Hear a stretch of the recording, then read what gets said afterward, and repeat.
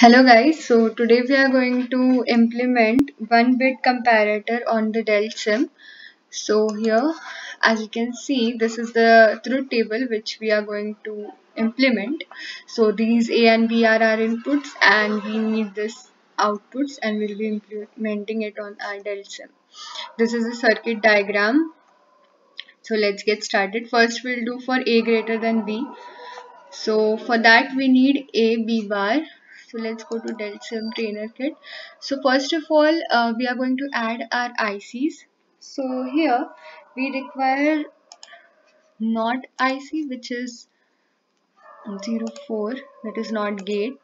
Then here I'm going to add AND IC which is 08, and here I'll be adding our OR gate, that is 32. Okay, so now I'm going to ground every IC 7th pin.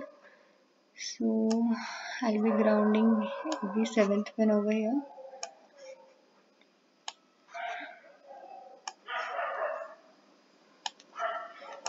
So we have grounded the 7th pin of each IC, and also we'll be connecting the 14th pin of each IC to the VCC.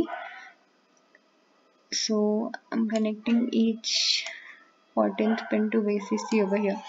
So here as we see we need two inputs A and B. So I'm connecting the first pin of NOT gate here, A, and the third pin here, B. So this is our A bar and this is our B bar.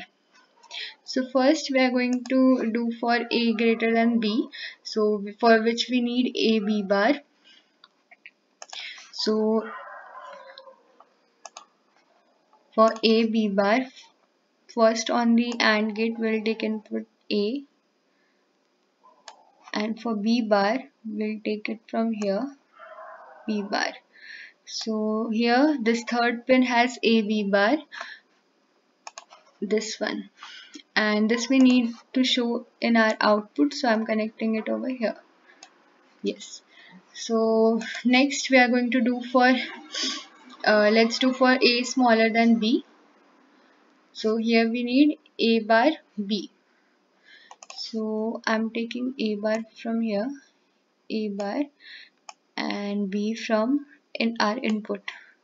So here we have our A bar B in the 6th pin. We are going to connect it to our output as well. So now we are going to make connections for A bar B bar plus AB. So first we'll do for A bar B bar, then we'll go for AB. So for A bar B bar, I'll take A bar from here, give it as an input, B bar from here, give it as an input over here, and here we have A bar B bar. I'll connect it to OR gate. Okay, so now we need AB. AB is very simple, just connect it to our inputs A and B. Yes, so here we have AB. I'm again giving it as an input to our OR gate. So this third pin gives us our output, which we'll be connecting over here. So now let's run it and see. So first of all, this is a truth table and this should be our outputs for this input. So let's see if it works or not. So power on. Okay. So for 0 0 0 input we get 1 0, which is absolutely correct.